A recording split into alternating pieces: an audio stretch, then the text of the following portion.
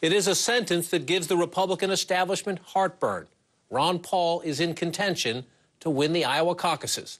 That voting in Iowa just 2 weeks from tonight, and Congressman Paul is looking to build his already strong base in that state with this new TV ad. It's the story of a lost city, lost opportunity, lost hope. A story of failed policies, failed leadership. A story of smooth-talking politicians. Ron Paul, the one with a plan to cut $1 trillion year one, eliminate the waste, balance the budget. Ron Paul, the one we can trust, the one who will restore America now. So is Ron Paul the one? The Texas congressman and presidential hopeful joins me today from Hampton, New Hampshire. Congressman, it's good to see you. Iowa votes 2 weeks from tonight, and the establishment here in Washington and the Republican establishment in Iowa has a case of the jitters right now. I was just in Iowa last week. There are some people who think you have the possibility to win that state. If not, they expect you to be very strong in the top 2 or 3. I want you to listen to this editorial in the Des Moines Register just the other day. The torpedoes are now in the water for Paul, and one of them is labeled "A Paul win hurts the Iowa caucuses." I've heard similar worries from GOP leaders in Iowa who fear that Paul's crazy train will haul the caucuses out to the political fringes and derail forever, stranding Iowa's coveted status. Why are they so worried about you?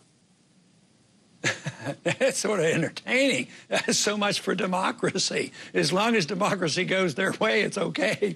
But if you get enough support from, the people and you win an election, then it doesn't mean anything. So I think they see me as a challenge for the status quo. There's a lot of people I challenge, everybody from the military-industrial complex to the banking system, to the bailouts, to our foreign policy. It's a big deal because I want changes. But that's what the American people want. The American people are with me, and that's why I believe I'm going up in the polls. We've had this conversation a few times during the campaign, and it is fair to say that you are less out there, if you will, this campaign than you were in the last campaign. And you get amused by this in watching in the debates. However, there's still a question of whether, even if you perform well in Iowa, even if you win Iowa, can you grow to the point of being the Republican nominee? I ask in the context of this. We had a new poll, national poll this week, and we asked Republican voters, who would you vote for under no circumstances? In other words, which Republican would you never support?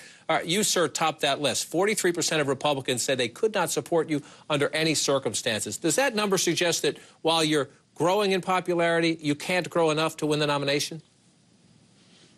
No, it doesn't mean that, and those aren't permanent numbers, but you might say, well, what about the young people coming into voting now? How do I do? Exceptionally well. What about independents? Exceptionally well. What about the willingness of a Democrat to vote for me versus the other ones? All of a sudden, there is the coalition. What surprises me is really, parties are supposed to try to build, and the Republican Party would like to build so they don't have to fight for these elections all the time. So I have young people, I have independents, and a lot of Democrats will come my way.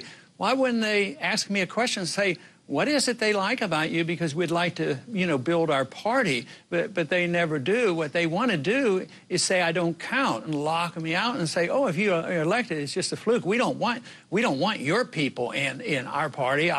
We have a close-knit party, and if there's these new, young, energetic people, if they come in, oh, that's bad for the party. I don't really understand that, so I don't understand their rhetoric about building the party and then saying, well, we don't want Ron Paul's people coming in because they might take over the party.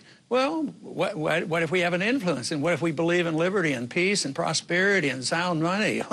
What's so dangerous about that? Some of those young people, I was struck by it when I was in Iowa last week. It's a lot like it was for President Obama back in 2008. They support you, not necessarily the party. It's more personal than it is the party. And a lot of them say if you don't win the nomination, they would like you to run as an independent, as a third-party candidate. Would you rule that out, sir? Well, I have no intention of doing it because I am concentrating on, doing very well in these early primaries. So I don't have plans to do that. It doesn't even cross my mind as planning to do that. But you don't say never? Well, I'm not an absolutist to say nothing. I'll never do this, I'll never do that. When I left Congress a long time ago, I had no intentions of coming back. But if I'd have said, I'm never coming back to this place, 15 years, 12 years passed, and then I ran again, but I had no intention of coming back. So I don't think it's good to say I absolutely won't do anything. If you look around the internet, because you are now rising in the polls, you are being taken more seriously, not only by your rivals for the nomination, but a lot of things that have maybe come up in past campaigns, but are being regurgitated, just like they are for Speaker Gingrich, like they are for Governor Romney. And some of them are some pretty provocative and outrageous statements that have shown up in newsletters under your name under the years. And one that's made its way around the internet from the Ron Paul Political Report back in 1992 was this: order was restored in Los Angeles when it came time for the blacks to pick up their welfare checks. I know you have said this is not you, this is someone writing in your name, but I want to give you an opportunity because this is making on the rounds. How do these things appear under your name? Everybody knows I didn't write them. Everybody knows that is my nature. Everybody knows that is not my position. It's 20-some years ago, and that's the best they can do. And they don't, and they have to discredit me on that rather than talking about the Federal Reserve and the foreign policy and the welfare and the debt. No, it's something. I was a publisher of a letter, and they appeared. They shouldn't have appeared. But, you know, it was just not me that wrote them, and I have disavowed them. So you'd think, you know, after 20-some years, but nobody's going to believe that stuff. People who know me know it can't possibly be true. Congressman Paul joining us tonight from New Hampshire, sir. Appreciate your time. Thank you. Thank you.